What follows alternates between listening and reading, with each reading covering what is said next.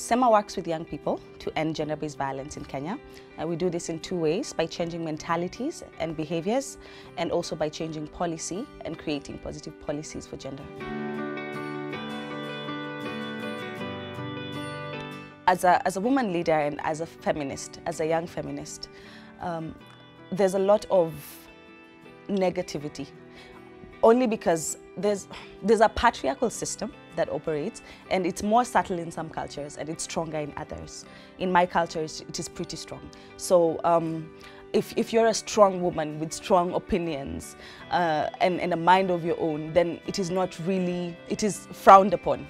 And it is ideal that, as a girl you should sit down, or as a woman you should be quiet and approachable and just say yes to everything. And that's what we're trying to change. And so basically there is every time we do trainings, especially with men and boys, then there's a whole defense that comes up.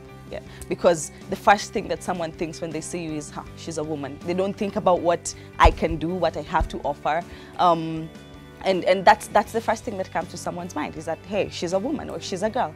And so the defenses come up, and it's much more difficult to create perception change when the first thought that someone has is that they will not give you the time of the day to be able to do what you want to do.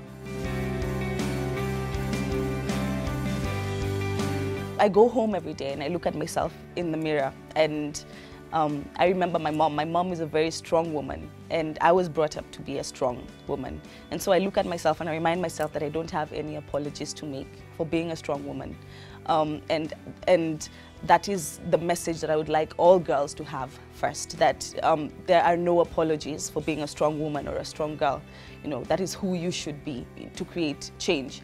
And I live by the mantra that I want to be the change that I want to see.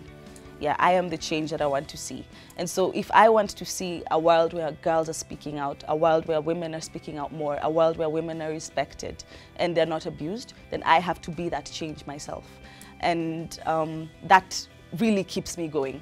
Every morning I have this ritual. It's just me in front of a mirror, and I put sticky notes that are empowering, and I tell myself every day. And I think just the fact that that voice is in my head every day and I remind myself means that even when I go out and things are tough, then there is still some voice encouraging me, because I have strength in the person that I know that I am.